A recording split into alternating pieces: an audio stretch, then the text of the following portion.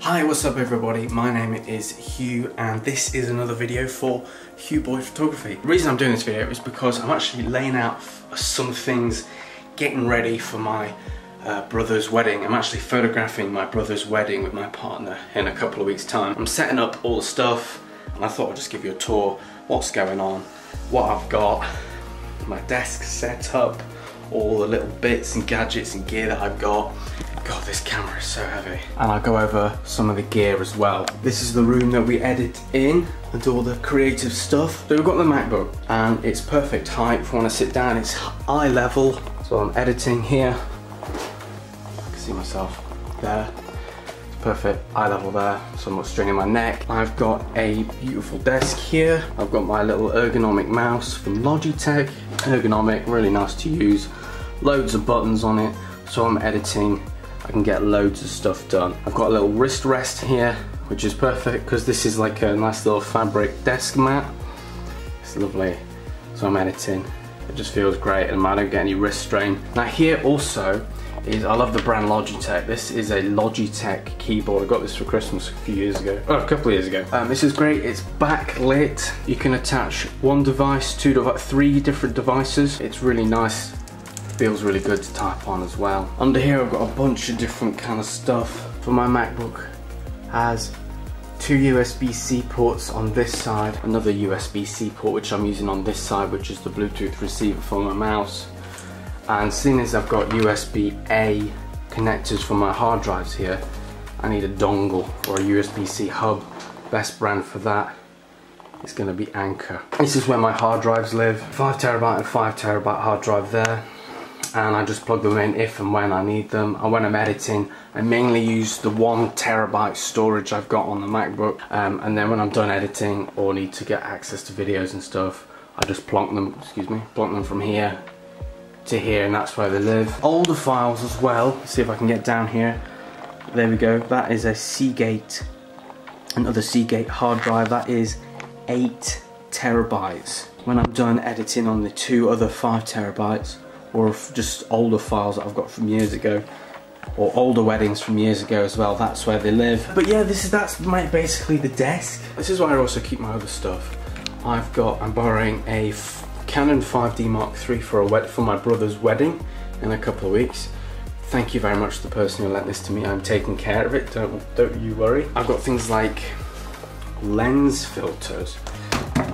Wow, don't want to drop that. Good job it's in a case. Lens filters are really good. I've got a polarizing filter, which means that I'm going to get nice blue skies and any bright highlights are going to be dimmed down a tad. I've got a UV filter for any UV rays coming onto the lens. It's going to get rid of any extra light I don't need. And I've also got an ND4 filter. For example, I am hiring a 85mm f1.4 lens for my brother's wedding, and we're going to the beach in St Andrews, and if for example it is really bright and I've got my camera at ISO 100 and f-stop at 1.4 and shutter speed on 4,000th, which is the fastest on this camera, 4,000ths of a second, and I'm like, damn, it's still overexposed and I need to make use of that really beautiful f1.4, f6, f1.8.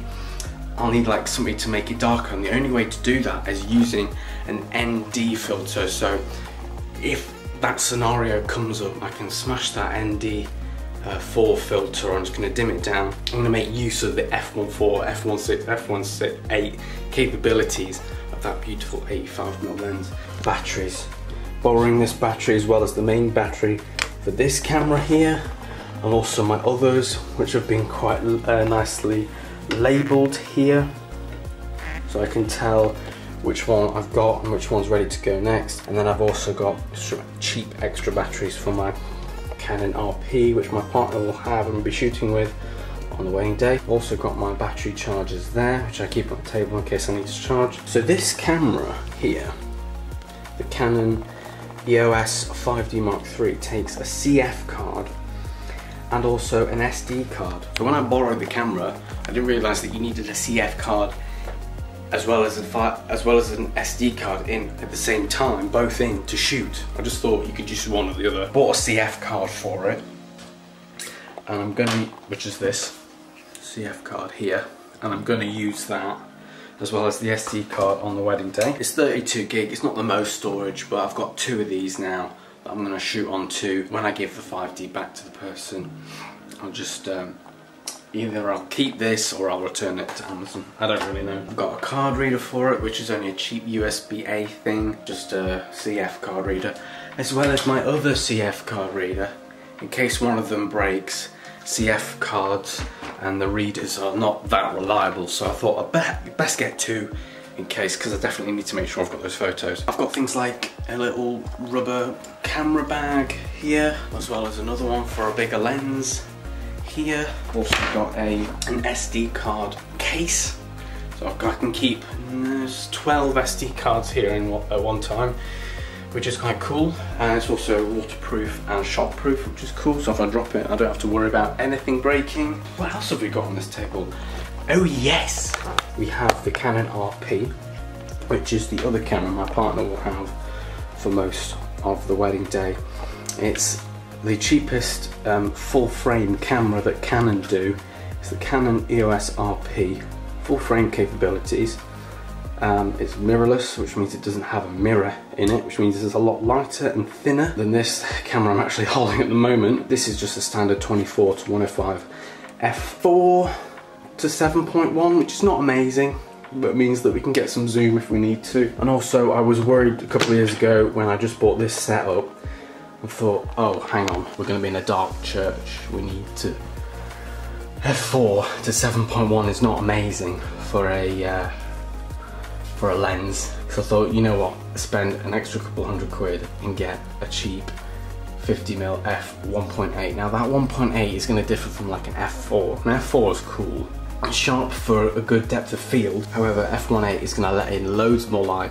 It means that I don't have to whack my ISO up to like really high, which means I can get really nice soft photos, and I'm really glad. Here it is. It's the Canon 50mm RF. It's a tiny little thing, but it's actually really good.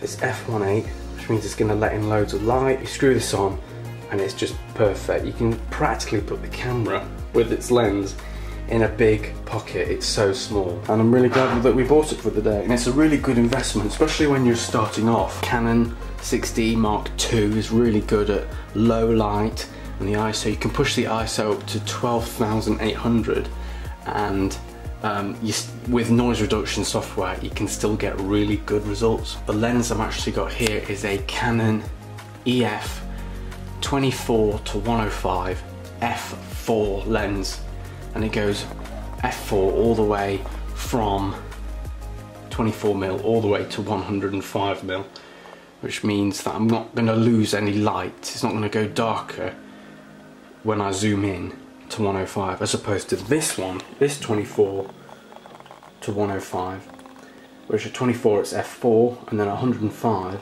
it goes up to f7.1 aperture, which means it's going to let in less light at a longer focal length. Also, another great thing about this lens that I'm shooting on at the moment is the first generation 24 to 105 by Canon.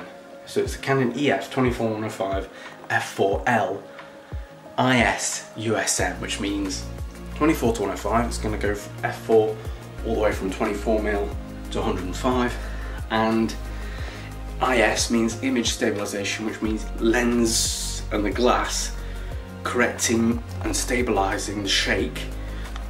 And IS just means image stabilization. It's counteracting the shake that I'm actually shaking the camera at the moment, which is really good, which is going to give you an extra couple of stops. I can shoot at 40th of a second. 40th of a second, handheld, really still, and still get a clear, crystal clear photograph, which is absolutely amazing.